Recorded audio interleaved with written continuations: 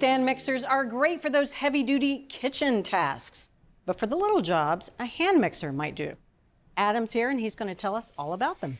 These represent the happy medium in the mixing world, Bridget, between the stand mixers you said for the heavy duty work and doing everything manually with a whisk or a spatula. These are actually a great solution if you don't want to use the stand mixer or if you have a limited budget or a limited space in the kitchen.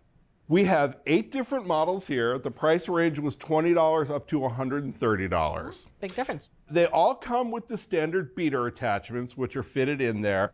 A lot of them also come with these, either a whisk, 1 or 2, or these little spiral-shaped dough hooks.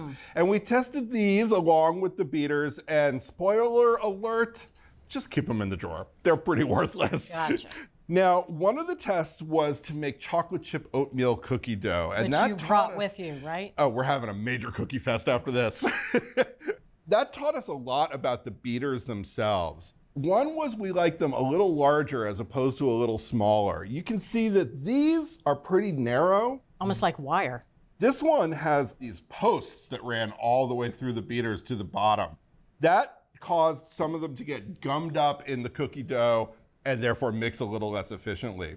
Testers were much more impressed with wider, more spacious beaters. These were the best. These are 2 1/4 inches wide, so they didn't get gummed up as easily. And even better, you can see that the bottom is lined with silicone, so you don't get that telltale clattering between the metal beaters and the mixing bowls. Boy, hand mixers have come a long way. Boy, have they come a long way.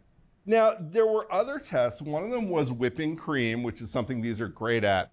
And testers noticed something in both the cream whipping and when they were mixing the dry ingredients for the cookies, that some of these mixers tended to spray either cream or dry ingredients around when you started them up, some didn't. So we pulled out the tachometer and we measured the revolutions per minute at every speed, that's RPMs. At the lower speeds, the RPM range was 230 to 740. And sure enough, it was the ones with those higher RPMs that were spreading cream and dry ingredients around when we started them up. The flip side of that was the RPMs at the higher speeds, which ranged from 860 to 1310. And the ones with the higher high speeds, the higher RPMs, those were actually more efficient at blending. They did a much better job.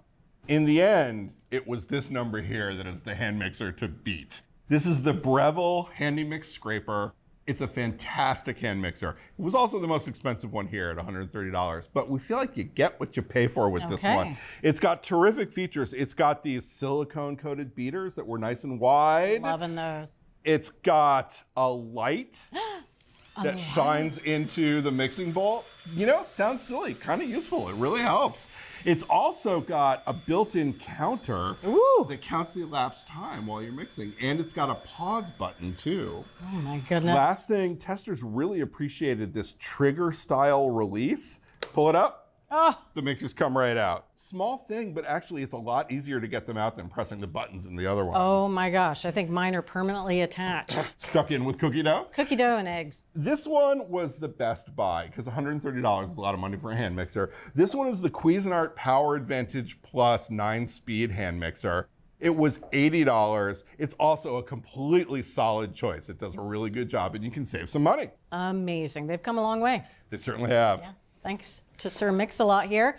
You can go out and buy the winner, and that is the Breville Handy Mix Scraper. It retails for about $130. Or you can go for the best buy, and that's the Cuisinart Power Advantage Plus 9-speed hand mixer, and it retails for $80. Thanks for watching Cook's Country from America's Test Kitchen. So what'd you think? Leave a comment and let us know which recipes you're excited to make, or just say hi. Now you can find links to today's recipes and reviews in the video description. And don't forget to subscribe to our channel. See you later. Alligator.